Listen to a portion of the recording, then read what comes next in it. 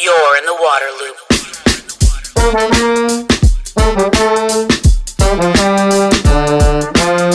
loop, water loop, water loop. Thanks for coming in the water loop. This is Travis. Really excited to be with Marcus Eriksen today, co-founder of Five Gyres. How are you doing?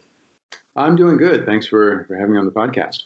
Yeah, I'm really excited to talk to you. I do just have to kind of read a little bit about your bio so folks know about you. So you've led expeditions around the world to research plastic marine pollution, co-publishing the first global estimate and discovery of plastic microbeads in the Great Lakes that helped lead to a federal action on that. You and Ann Cummings began Five Gyres with an 88-day journey from California to Hawaii on the junk raft built from 15,000 plastic bottles. So we'll have to talk about that. You also rafted down the Mississippi River. You were a veteran. You were a Marine in the Gulf War and wrote a book about that. And also wrote a book about the junk raft experience. So really excited to talk to you and hear all about this. So from a oceanography standpoint, what are the Five Gyres? So the Five Gyres, they are these natural current systems. In the Northern Hemisphere, there are three. The North Atlantic, North Pacific. No, I'm sorry, there are two. In the Southern Hemisphere, there are three. The Indian Ocean, the South Atlantic, South Pacific.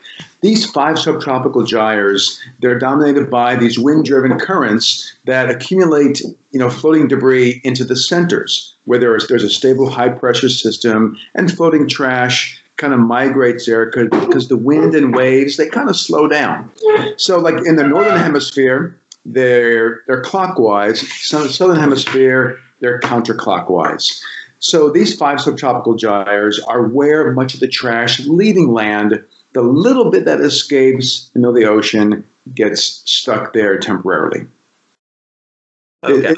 It gets really complicated pretty quickly. You think about, all the trash in the ocean and where it goes.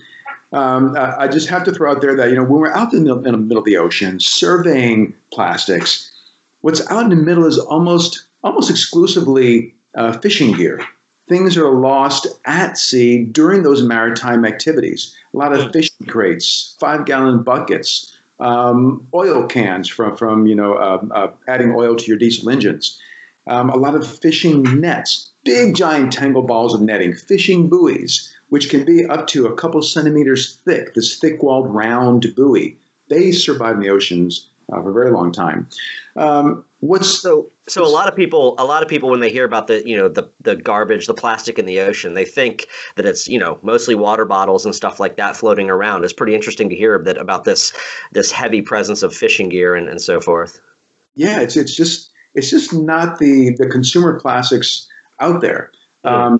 If you talk to some of the newest sort of modeling of ocean currents and the distribution of trash, what we're finding is that the trash that leaves our coastlines, maybe between 3 to 5% is able to survive and make it past the coast into the middle of the ocean. Most of it is washing back on shore. So most scientists agree now, if you want to really pull trash out of the oceans, keep our oceans clean of trash, coastal recovery is a big part of it. Beach cleanups, they're cheap to do, they've been time tested, they engage people, and they keep the trash from washing back in the ocean. Important to do coastal recovery. But what's out at sea, there's a real need, and I would say there is this gap in the work being done on engaging fishing industries to take more responsibility for the life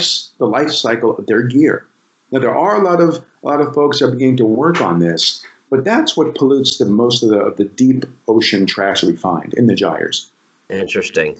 All right, so this may sound like a bit of an overly simplistic question or naive question or something, but could you explain why this plastic is bad? What's really the problem with it? Obviously, we've got a lot of these news stories where it's getting entangled in marine life and choking them. And we just had a endangered whale wash up on the beach here in Wilmington, North Carolina, that had that died because of plastic in its esophagus.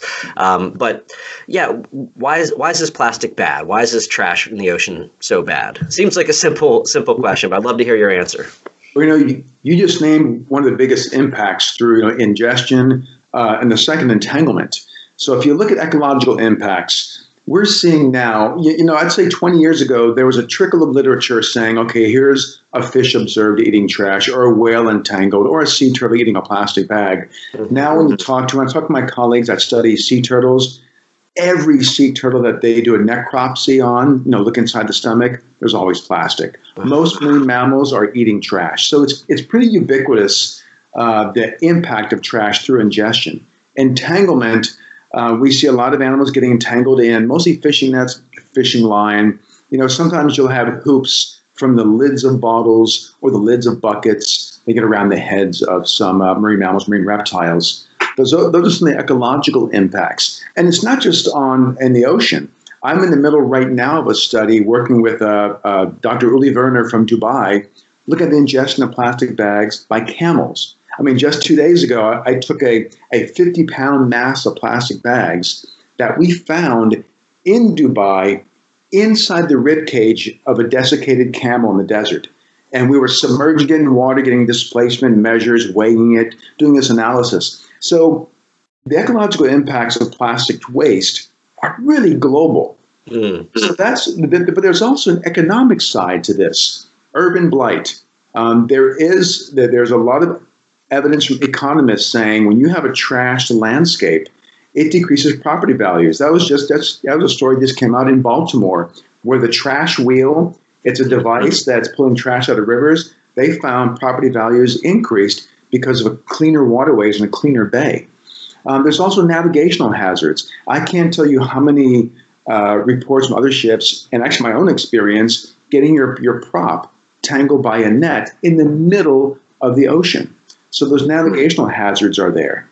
But, I should add, and I want to make sure that this point gets driven home, that a lot of these impacts, the ecological, the economic impacts, can be reduced very quickly if we can get a handle on stopping the flow of trash from our cities out to the environment, to land and sea. It's pretty amazing looking at the modeling of ocean trash. At the ocean is really dynamic. It kicks out trash pretty fast. So if we can get a handle on maritime activities, losing nets and buoys and rope and line, if we get a handle on cities losing single-use packaging and bottles and bags and cup lids and straws, the ocean kicks it out. It kicks it out, it fragments it, it sinks it, it gets rid of it. And I'll offer you some evidence of this. One colleague of mine, Nikolai Maximenko,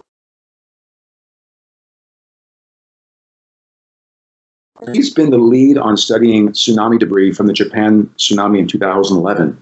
What he found was, he just published this a few months ago, that 7 years after the tsunami, of the estimated 1,000 fishing boats lost at sea, and these are small skiffs, blue and white skiffs you may have seen on TV. Right. They made the news quite a bit. Of the 1,000 skiffs, 90% have come ashore in 7 years. 90%. Wow. The ocean doesn't want this trash. It's just a constant input of this garbage. So we're focused, and we're seeing the global movement is focused on prevention, because we get that prevention is key. And if you think of other environmental issues like the hole in the ozone layer, once the media made a big sensationalized story and there was public outrage, there was 10 years of good science. And the focus became prevention. We banned CFCs and the hole has closed. Same for smog over cities. When that was a big issue in the 1970s and 80s, we saw after 10 years of science, regulation on car emissions.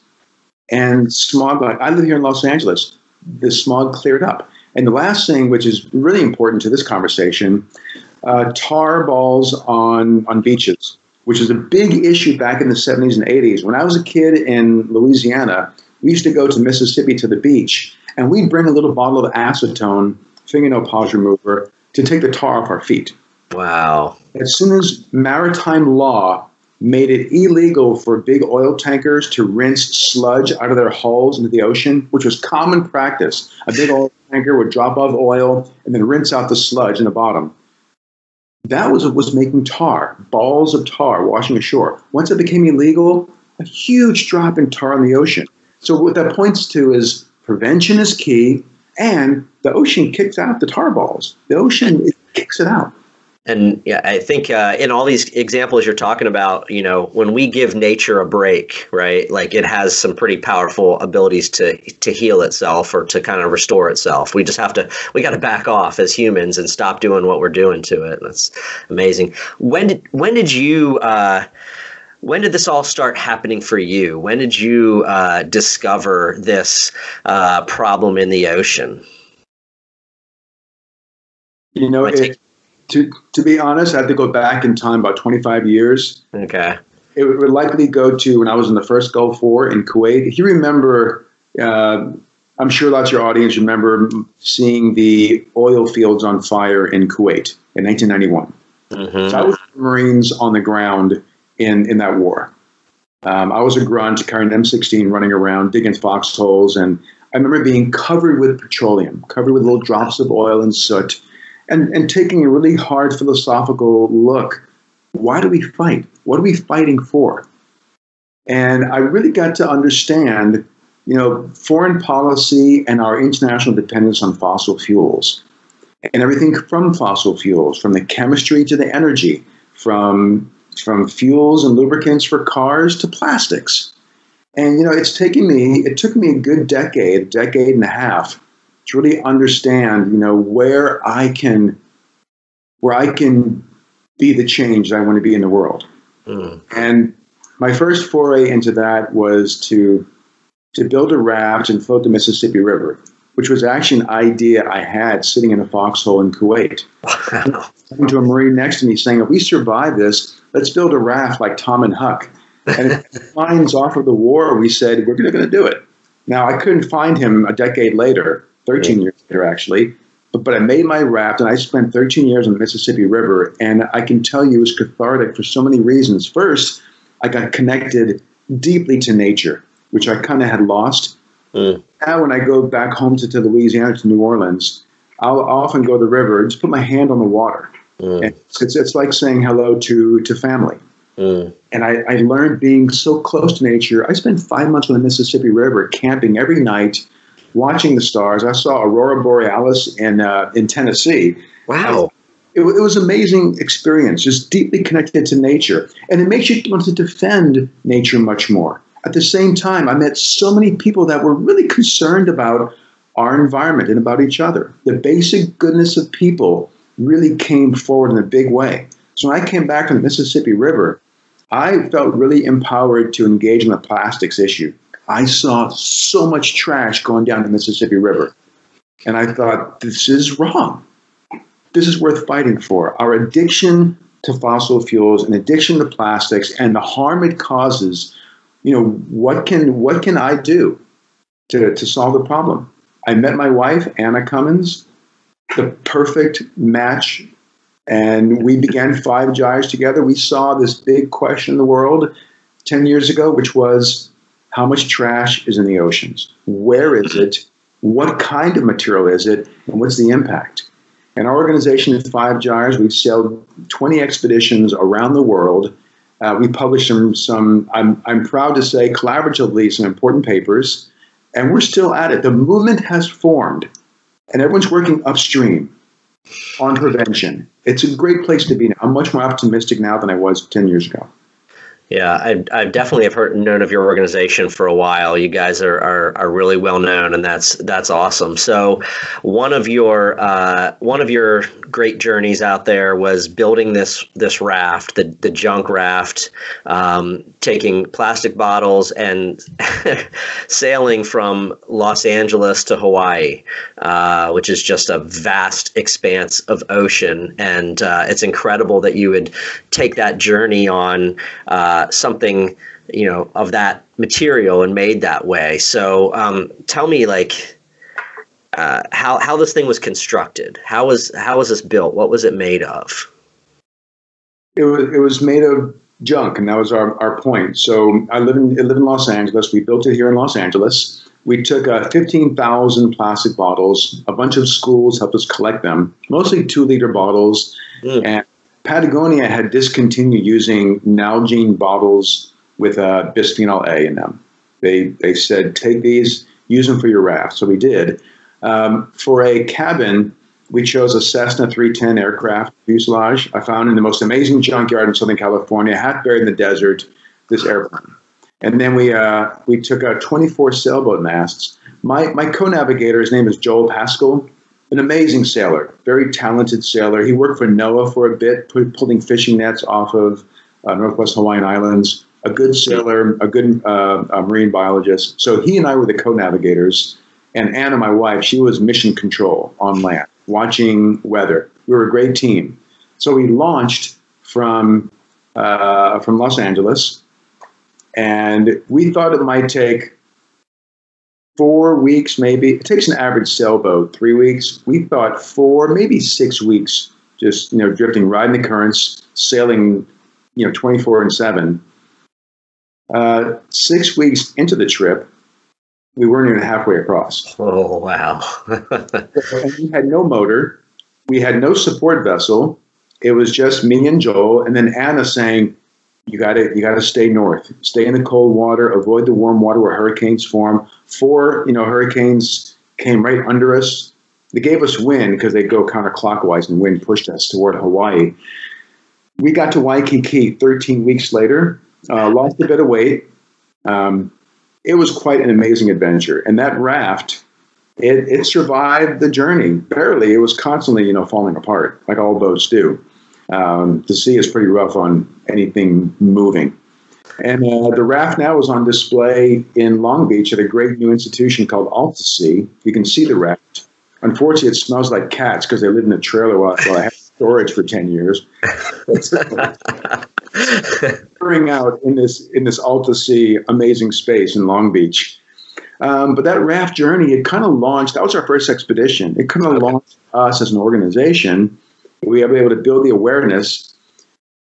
But awareness isn't enough in the world today. Awareness only gets you an audience. It's where you go from there. And the solutions that you're offering to the world. Even the plastics industry offers awareness, and they say, but the solution is recycling only or chemical recycling. And we take the awareness and say, it's on prevention, smarter products, smarter systems for delivering goods to people without legacy of trash, smarter waste management systems. So we took that awareness of the raft, and we then launched organization, launched expeditions, did some science, and did science that supported some bigger campaigns, like the microbead bill that we passed that Obama signed in 2015. Yeah, incredible. So there's a lot of, I'm trying to get a handle or get your estimate on how much plastic is in the ocean. I mean, that's an ever-changing number. There's different studies. There's different research. You hear kind of think about there's going to pieces of plastic will outnumber fish in the ocean by 2050 or something like that. What's just the latest and probably most accurate information on how much plastic is out there? So it really is a moving target as things change. We did an estimate 3 years ago. We took every known bit of data on trash in the oceans, and we used our current modeling to then extrapolate what there might be in areas where we haven't got data. And we came up with a number, 5.25 trillion particles from 250,000 tons. And that study was redone about a year later, and it's not far off the mark. So we're looking at 250,000 to 500,000 tons of trash floating in the ocean surface. But what's interesting, that amount, it sounds like a lot, 250,000 tons. That's less than 1% of 1 year's production of new plastic. So now we're making more than 350 million tons of plastic every year. And it's going to be more and more in the future. And then that increased production, it's due to a growing population of people on the planet and a rising middle class worldwide. Everyone now is getting a cell phone. Many more people are getting refrigerators and cars. And construction, a lot of plastics are used there. A lot of technology use plastics. So there is that increase, but unfortunately part of that is an increase in packaging, single-use throwaway packaging. And that's, between that and fishing gear, are the two biggest culprits for ocean trash. So if you're looking at the amount of trash in the oceans, what I often tell people is, if we can stop the flow of trash from land to sea, all that 500,000 tons is going to be pushed out pretty quickly. It's going to be pushed ashore. It's going to be fragmented and sunk. I think I should offer the public one quick thing. So I should offer the public a way to visualize trash in the oceans. Okay. So 5.25 trillion particles of plastics. About 93% is all particles less than the size of a grain of rice. Wow. So I offer people to imagine smog, a smog of plastic. Now, when you think of smog, you think about particulate over our skies, of the small particles, trillions of them, each one being a pollutant. Mm-hmm. For plastics in the oceans, it's mostly the small stuff. The big stuff is fishing gear, almost exclusively. The small stuff is all microplastics, and we now found it. I was trawling in the Arctic at 72 degrees north, finding microplastics. I was near the equator 2 years ago, finding microplastics. Every lake we survey, from Mongolia to the Great Lakes, we find microplastics. So that's the distribution. It's fragmenting. It goes, here's a way to visualize it. It flows to the middle of the ocean. It fragments by UV degradation or animals tearing it apart. It'll either get pushed onto a shoreline, or it's going to sink, where it's going to go to the ocean floor, or to deeper currents and get pushed globally. So microplastics globally, we're finding them in sediments worldwide, and we're finding lots of the big stuff washing ashore. We just got to turn off the tap. Yeah, that's one of the first steps for sure. So couple questions on the tap and on the microplastics, both ends here. I saw some stuff recently, I know the fishing gear is a big part of it, but about plastic coming, where it comes into the ocean from, and Asia being like the biggest source of plastic entering the ocean. Is that consistent with what you know? And yes. Yes, it is. So yeah, and that makes sense because in the globalized market, the last 20 years, Southeast Asia didn't have plastics 25 years ago. Mm-hmm. Well, single-use throwaway plastics. But in the globalized market, the distribution of goods has traveled to much of Southeast Asia and heavily packaged, and without any producer responsibility on how they package, how they're made, the quality of materials, and the recyclability.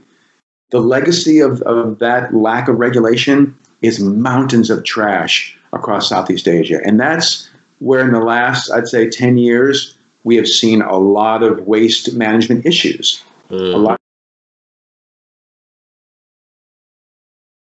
Every remote place I visit, every island I visit, the only real economic option is to burn it. So across Southeast Asia, anyone that travels in Southeast Asia, the smell of burning plastic is pretty common. Every island I go to, even a little island called Pond Inlet at 72 degrees north, way in the Canadian Arctic, I was there trawling for microplastics, and I look and their landfill is on fire. Population 1,200 burning their landfill. Because the economics to reverse logistics of those plastic materials back to the producer, it doesn't exist. So that's the shift I see. We're shifting from this linear economy where things get moved in one direction. When they get consumed, that's where the waste accumulates. There's a shift in the world. It's a challenge to make it happen, to create a circular economy where the packaging, either it's biodegradable and it's okay to stay where it goes, it becomes a nutrient for the soil, or systems exist to get it back to the producer. That's the world we want. Yeah, I just saw a story. I mean, it's a simple thing, but the 6-pack ring that you'd find on a 6-pack of beer. This brewery is using one that's made of a biodegradable material, and it's made of like wheat and barley. So if it does find its way into the ocean, it'll disappear, or it's okay if turtles eat that, I guess. That's smart. That's what we're seeing. You're seeing a lot of companies where the early adopters are saying, okay, our company philosophy is not about leaving a legacy of trash. So like this company you mentioned, and I've heard of a few that do that, make 6-pack rings out of a real dense pulp or cardboard. That's smart. Why not do that? And there are more companies that are doing things like that. Paper straws, using paper bags, are reusable. A lot of reusable containers being used. And we're seeing some cities are creating a network of reusable materials. Like I've seen some cities where many coffee shops are saying, okay, we're going to honor the same cup, the same coffee mug. Bring it to any coffee shop. We'll wash it, we refill it, and no need for throwaways or takeaways anymore. Yeah, that's encouraging stuff to see. Back on the other end of the spectrum, the microplastics end, not the source, but kind of this, the smog and sinking to the sea floor and getting into fish and the fish that we consume. I don't want to be all doom and gloom and negative with stuff because there's positive things that need to happen. But what's your take on that? I mean, to me, that's a real human health concern that microplastics are just permeating the food chain there, and people continue to eat fish and so forth. So what are your thoughts? Well, the evidence for microplastic impacts, demonstrated harm on humans, isn't quite there yet. It's very difficult to put a human in a test tube and see what happens when they eat a bunch of microplastics. There is some evidence that humans that consume fish, or especially shellfish, which are filter feeders, are consuming thousands of microplastic particles, on an annual basis. One study found like 11,000 microfibers you consume if you're eating, oysters or clams regularly. But does that cause harm, demonstrated harm? Evidence isn't clear yet. There is evidence it affects individual organisms, and there's growing evidence it can affect populations. Filter feeding, for example, there was one study of oysters that showed that filter feeding oysters, with the abundance of microplastics, there's reduced feeding behavior and reduced fertility. And those studies are rare. That's what the front line is on ecological impacts, are there population level impacts at ecologically relevant concentrations? So although there's a smog of plastics everywhere, are they harming populations of organisms? And that's the frontier of science. And we're finding in some cases, yes, but there's not a whole lot yet. With humans, our impact on our bodies, a lot comes from pre-consumer plastics. So it's important to note that, it's about exposure. We're exposed more to new plastics than to plastic trash. So new plastics, it's in the chemistry of new plastics, are in the bottles, the straws, the single-use packaging that we touch all the time, or things packaged in plastics where the chemistry might leach into those products. We have BPA was the big famous one, and everybody wants a BPA-free bottle and so forth. But there's other chemicals that are in plastics that are of concern. But BPA is still around us. It's out of bottles, but adding machine tape, for example. If you take a receipt from any shop, get it wet, hold in your hand for a little bit, open your hand. If you see a white residue, that's pure BPA. The metal cans don't rust on the inside. It's a thin layer of plastic. It's full of BPA. The lining of soda cans. Why is it the acidity of a can not rotting from the inside out? It's a thin layer of plastics. Take a aluminum can, dissolve the aluminum away, in a little tiny thin plastic bag. So our exposure is constant to pre-consumer plastics. So it's important on that front to sort of, for us as a movement that's working on impacts of chemistry, is to look at the chemistry that's in the products that we have constant exposure to. But as waste, there is some exposure if you're eating some of the organisms that are eating trash, like shellfish, for example. So there are concerns for human health. And I always come back to, microplastics form as a result of macroplastics breaking down. It can be from the fleece of your garment, you wash it. I mean, dryer lint, really, if you take one big water dryer lint, you've got thousands of microfibers in your hands. And we find that wastewater effluent from big cities are pumping billions of microfibers into our waterways. and those can absorb other chemicals. They can absorb PCBs, they can absorb pesticides, they can absorb flame retardants, and then release them in the guts of organisms that ingest them, that we end up eating those organisms. So there still are some unknowns, but again, I say, if we can get a handle on reducing the loss of macro litter, single-use plastics from our coastlines, and engage fishing industries to take better responsibility for their gear, you will see a sharp reduction in a decade or less of trash in our environment, and thus trash in our bodies. Yeah. So a lot of people think that, well, I recycle every single bottle or whatever it might be. I get it in my recycling. I recycle 100% of the plastic that comes through my life. And I, again, just have seen some, recent stories about the percentage of that plastic that actually gets recycled, something like 9% or 9 or 10%. 9% was the EPA's estimate. That was about 5-year-old report. Okay. It's a dismal failure. And I hate to say, I'm not trying to be. No, we're gonna come back around, and we're gonna end on some positive stuff. This will be our last kind of negative. Sure. Well, I guess it's less negative, more just a big reality check. We've been told, and a lot of this has been the industries that make plastics saying, "Oh, just recycle it. Don't regulate design or the amount that we're making. Just focus on recycling." And you, the taxpayer, you and your city, you guys pay for it. That's been the strategy, and that's what has happened. And now, right now, you're seeing cities do not know what to do with all the plastics they're collecting. Mm. And that's partly due, this is a whole other subject, China has stopped taking our trash. For the longest time, they were taking roughly half of America's plastics was getting shipped in empty shipping containers back to China. And they just, about a year ago, said no more. It was called the national sword. They said no more trash. So now U.S. is sort of fumbling, saying, what do we do with all this stuff? For example, I was in Cleveland, and they told the city, don't put anything except for jugs and bottles in your recycle bin. We won't take anything else. No plastic bags, no straws, no cups, no plastic, anything. So that means that's going to the landfill then. Landfill.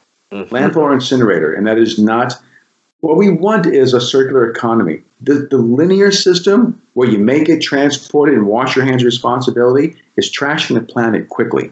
Communities can't deal with mountains of trash. So creating circularity, where we get really good at reusing materials, reducing the need for excess packaging, refurbishing, which means repairing goods, buying quality materials in what we call an heirloom culture, where you buy some quality and you pass it on to your kids. You just invest in good stuff. Yeah. Those kinds of ways of being in the world, they're not an inconvenience. It's not a throwback to the past. It's a modern way of envisioning 10 billion people on the planet. You can't make throwaway stuff. You have that many people. We're not adding more land and sea to the planet. We're just adding more people and more consumerism. We've got to get smart. And that's where circular economy can get us there. Well, I hope you can build on that, because I guess I wanted to really ask about things that people can do, individuals can do. You guys have a great list on your website. I encourage people to go check it out, look at your website, get educated, and look at this list of things that people can do in their lives, in their homes, in their communities to make a difference. So I was hoping you could just kind of build on that, because these are positive things. This is the information we want out there. I think the first thing I tell people, the individual, if we're going to focus on the individual, because a lot has to do with industry, EPR, extended producer responsibility, and that's a legislative fight, or getting our cities worldwide to get better waste management. What you can do as an individual is to zero waste your life. That means to produce less plastics. Hang on one second. Sorry, Anna just walked in, the co-founder of Gyres. What I was going to add is for the individual is to zero waste your plastic footprint. For example, go to your grocery list and say, how can I get what I want without the legacy of plastic packaging? Can I get bread without the plastic bag? Can I get meats, wrapped in paper? Can I go to a butcher and get, better quality materials? I get better quality foods. Can I buy in bulk? Can I go to a co-op where I can bring my own packaging? These things are getting easier and easier in our communities. Can you zero waste your school, for example? I don't know how many schools I've talked to where they've decided we're not going to give students a styrofoam tray every day for lunch, or a plastic fork, or a spoon. They're reinvesting in having a kitchen where they can make fresher foods and make better quality foods, not a legacy of trash. For example, here in Los Angeles, a few years ago, the school district decided to end styrofoam trays and go to a compostable tray. So you're seeing these zero waste practices happening at the home level, at the schools, in businesses, bringing back the water cooler and not have plastic bottles everywhere. We're seeing companies, all these industries and homes getting smarter at their consumption and trying to build in circularity. Buy materials that they know are recyclable, or if not, then buy materials that they know are biodegradable. And this is part of a global zero waste movement. This is the upstream prevention that's happening. So part of the big prevention is to bring in the circular economy and zero waste in your city. And we're seeing, like in Southeast Asia, for example, this is where it's ground zero is happening right now. There are organizations that are really getting good from village to village at sorting their waste. They sort the biodegradables, they go door to door, sort biodegradables, they sort true market-driven recyclables, and what's left?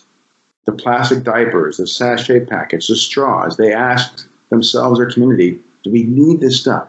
We provide this service in a better way that hasn't a legacy of trash. It's happening, and we're seeing, for example, in the Philippines, the Mother Earth Foundation has put zero waste systems in 900 communities.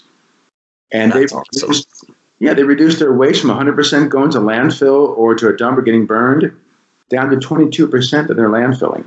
And that reducing little by little as they innovate better systems. So that's the future, is zero wasting our communities, getting us back to a circular economy. And it's happening village by village, home by home. Zero waste your grocery list, zero waste your school, your office, and that's gonna get the solution we want, that preventative solution we're after. So you'd say you feel optimistic? Much, much more than I was 10 years ago. 10 years ago, beginning this, seeing trash on every beach, seeing trash in every time I dragged a net across the ocean service, the most remote parts of the planet, I was pessimistic. But now the activity that's happening worldwide and the focus of organizations. I mean, there's no one talking about cleaning up the ocean surface anymore. Everyone's saying, you got to turn off the tap. It's all prevention. There are thousands of organizations under the banner Break Free from Plastic that are focused on prevention. And it's mimicking how we solve the hole in the ozone layer, how we solve smog over cities or tar on the ocean surface. Now we're saying zero waste in our communities, our home, our office, our school, our community, creating circular zero waste systems. It's working and it's scaling, and it leaves me optimistic. Yeah, awesome. Well, Marcus, I thank you for your work and everything you do to help drive this forward. And I appreciate your time today talking. And thanks so much. My pleasure. I enjoyed talking with you. Thank you so much. You're in the water loop. Water loop, water loop, water loop.